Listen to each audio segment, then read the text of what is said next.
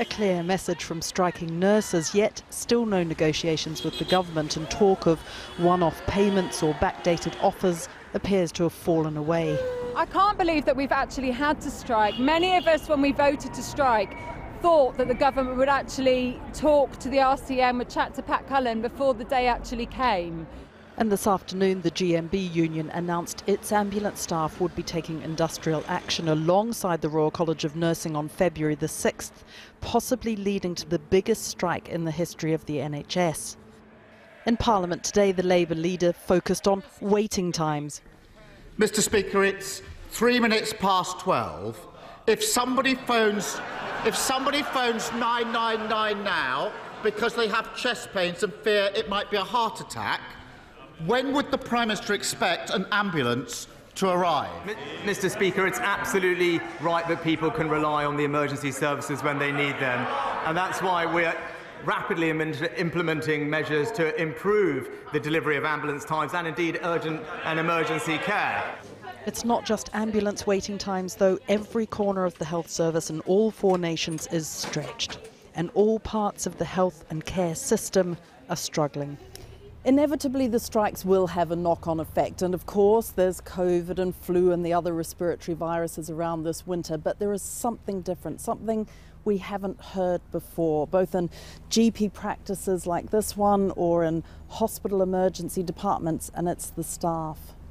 We've seen many near tears because they are absolutely exhausted, and what they're saying is that they can't see an end in sight.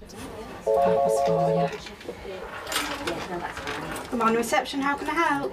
Never seen it so bad. You know, we've gone with the highs and the lows, but never to be this low.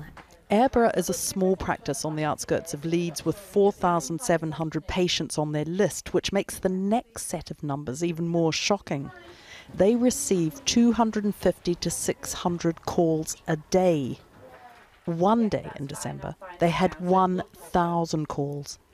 It's the pressure, the relentless telephone calls, having to deal with the public that don't understand, that are not as sympathetic with waiting times as they used to be. So, yeah, it's very, very challenging at the moment. How are you feeling? Very tired, very low, I'll be honest. GPs have been criticised for not enough face-to-face appointments, and Labour has suggested patients could bypass the system if they wanted to, say, have a physio appointment. For one, that's very rude, you know, to think that, you know, why am I in this job? I'm here, I'm highly skilled, I've trained this for years, and, you know, we are here to try and protect the hospital. It is a finite resource. Dr. Helen Lawton has been a GP for 17 years, and she told us this is the worst she has known it. It's just not the job that we're used to doing. You know, we haven't got the resources.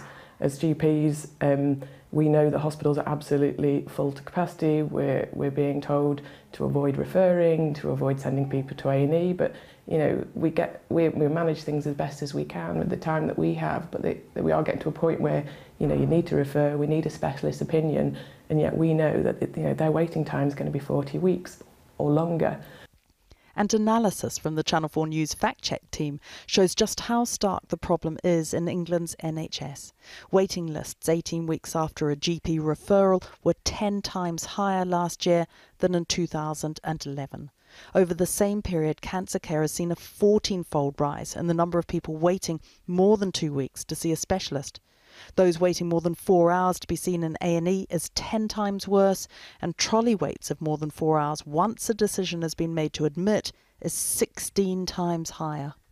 None of which will surprise staff at the Royal Berkshire. This was Tuesday morning in A&E. It's filling up, so our department has at the moment, I think, 16 patients waiting for a bed. We have now no more further physical bed space in the department, so ambulances arriving at this trust have to queue. When that happens, how does that make you feel? It's kind of a bit of a very frustrating feeling, to be honest with you. It's frustrating. And while we were there, one patient had been on a trolley for almost 24 hours. I'd say it's about consistency of funding to invest in our workforce so we can recruit and train more staff and keep them here. Consistency of funding for social care for local authorities, so that they can really invest in care and placements so that we can discharge more effectively. We need something that's medium and long term, not just short term and reactive. And the Department of Health said it is investing, describing it as the highest spend on health and care in any government's history. But on the picket line, in GP surgeries and hospital A&Es, it doesn't feel like that. And Victoria joins me again with more from our poll. Victoria. Yes, well, some more polling. The public were asked if they supported the strike by nurses, and 63% said they did and 30% said no, which might suggest why the unions are prepared to continue striking, why they're indeed prepared to ramp it up, as we heard on February the 6th. And also, it would suggest that the government was wrong in thinking that at some point the public would turn against the nurses for striking.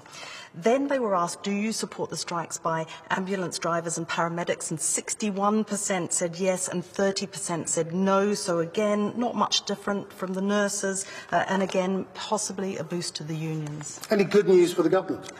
Well, now this was interesting. The government is introducing legislation for a minimum level of service during strikes. 54% supported it and 31% opposed it. Now, the government had said, for instance, that and during the ambulance strike, no national agreement had been met for safe levels of staffing. The union said that absolutely wasn't true. They'd done it at local level. But nevertheless, it would seem that the government is slightly ahead on that one. Victoria, thank you very much.